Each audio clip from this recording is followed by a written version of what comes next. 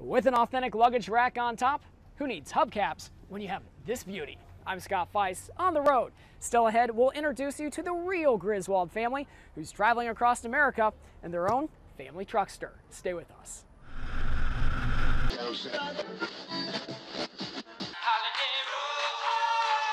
The sound is familiar and the look iconic. There she is. Where? Right here, the wagon. 30 years to the week after National Lampoon's Vacation hit the silver screen, the Queen Family Truckster hits the road again. He's wanted to do a family truckster for a very long time. We kind of took it to the next level.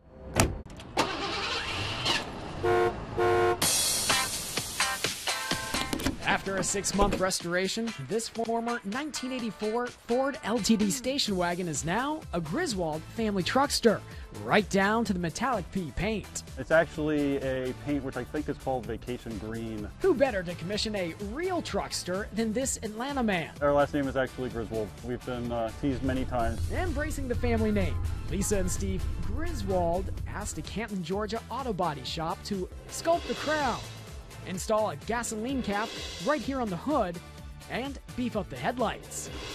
As for the hood ornament, Got a couple extras in case something happens, not to provoke anything. Yet the truckster's arrival did provoke mixed feelings from daughters Amber and Brooke. I'm surprised that it actually works, Why's that? because it's very, very old. And just like Chevy Chase and the fictional Griswold family, the real Griswolds made their initial trip to Walt Disney World, the place where dreams come true. This has been a dream. Driving down here in the family truckster, that's pretty cool. On the road, I'm Scott Feiss, reporting online for Bright House Networks.